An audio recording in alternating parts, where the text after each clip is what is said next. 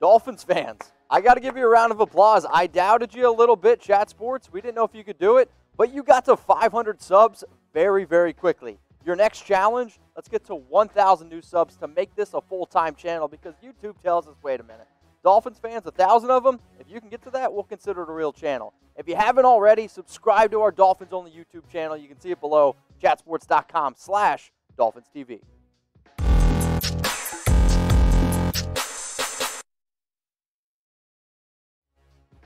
Trademark Sports, you're up here on this Dolphins mailbag. One of my trademarks, if you don't have a picture, I'm going to tell you to get one.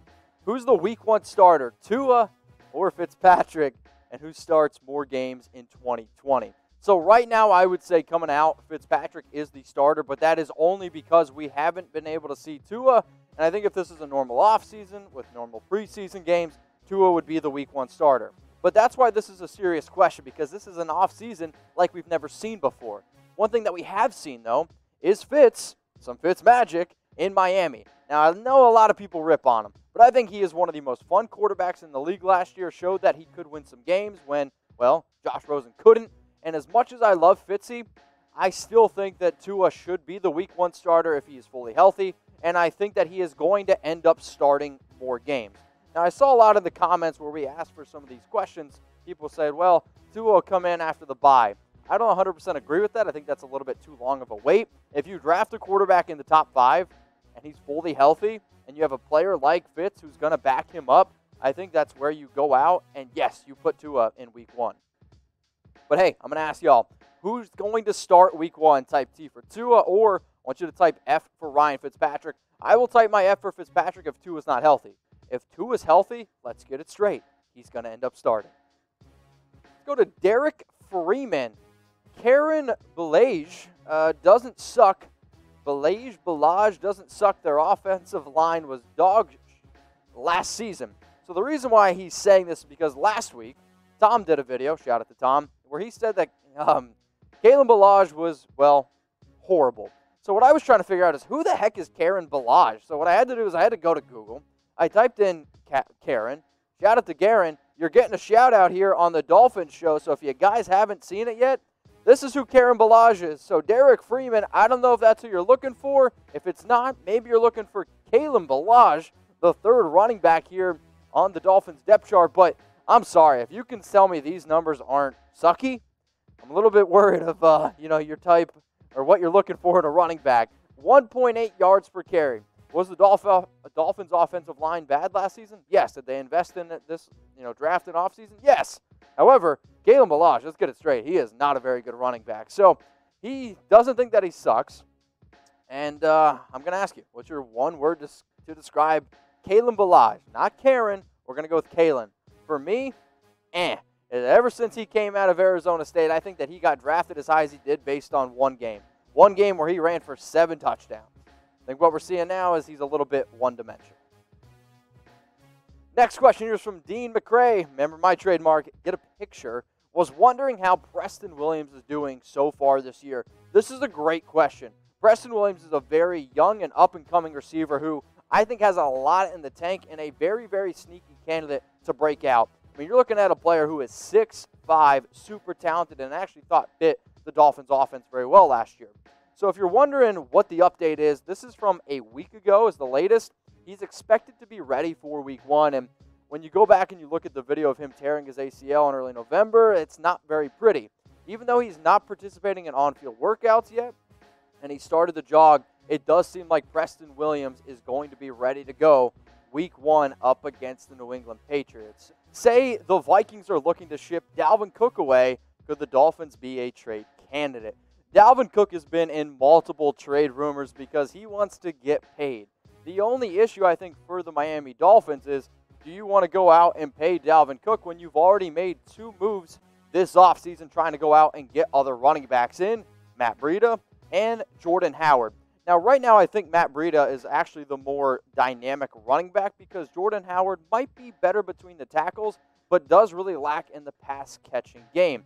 But if you're going to add Dalvin Cook, you need to be able to pay him, and he wants to get paid like a top 5 running back. The numbers he first originally threw out there was like Christian McCaffrey type money. let's just be real. He ain't getting that type of money. He is a very talented back, but that has struggled with injuries. If I'm the Miami Dolphins, I'm going to say this. Cook, you're a great running back, but I'm very confident in Matt Breida. I'm very confident in Jordan Howard, and respectfully, I'm going to decline because I don't think it's the best option. So should Miami trade for Dalvin Cook here at Chat Sports? We want to know what you have to think. As much as I think that I have something to say, I want to know what you have to say.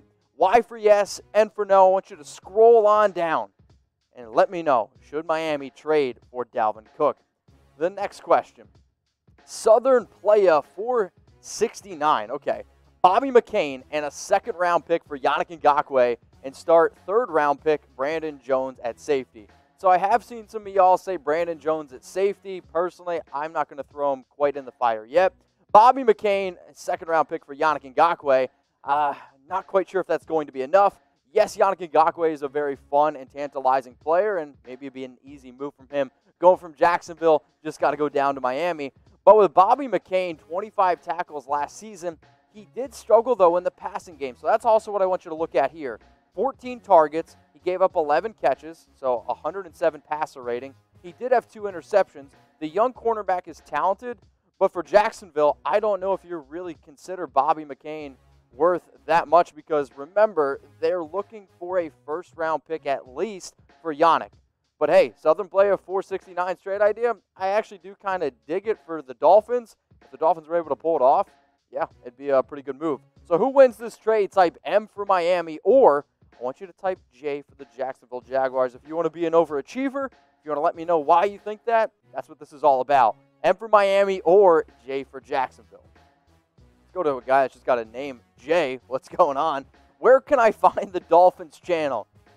Jay, wake up, my man. It's chatsports.com/DolphinsTV. All you got to do is hit that subscribe button, and if you know a lot of Dolphins diehard fans, tell them to subscribe as well because the more subs we get, the more shows we can do. And YouTube basically told us until y'all get to 1,000 subs, we don't consider it a real channel. So let's get this bad boy to 1,000 subs. Let's go to Bray. Bray, B. Gates. Is Jones and Howard the best cornerback duo in the National Football League?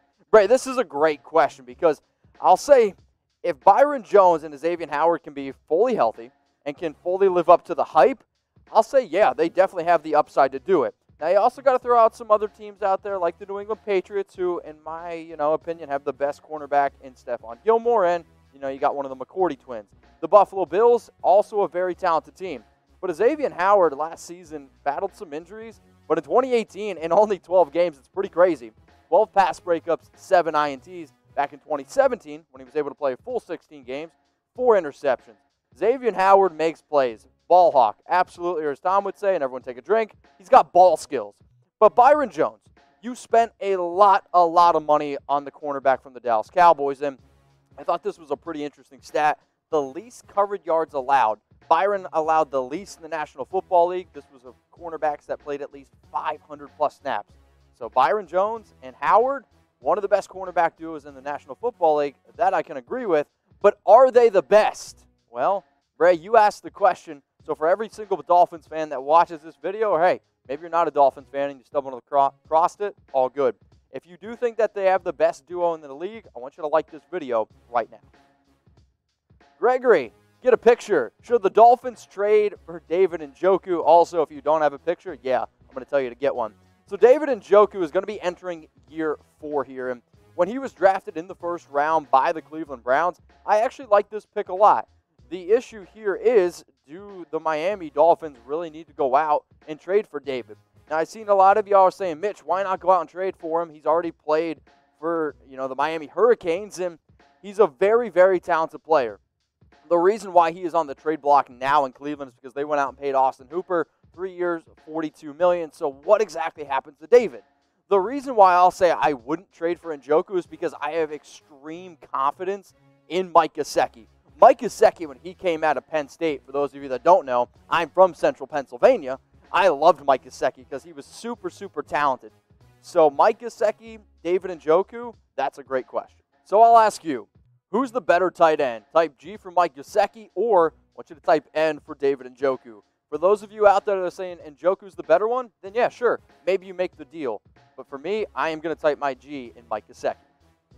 You talk about looking like an absolute G. You're going to look like one with this Dolphins t-shirt. Go to chatsports.com/DolphinsT. For a limited time only, you'll be able to get this shirt for $24.99. If you're wondering, wait, how exactly do I go to that link? You can find it in the comments. You can find it in the description.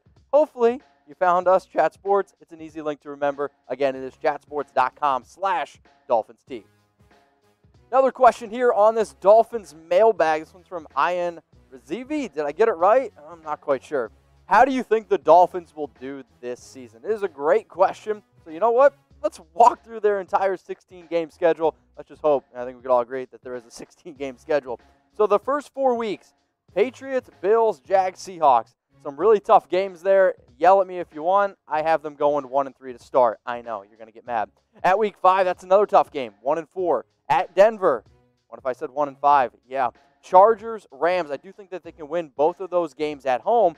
Now, here's like a real stretch of tough games to figure out whether or not how legit they are. At the Cardinals is a toss-up to me. I think they beat the Jets. Bye week at the Jets. I think they win both of those games. At the Bengals, or home against the Bengals, I think they win that game as well. So the final 4 games here for the Dolphins. Chiefs, sorry, I don't think they're going to be able to compete with Patrick Mahomes.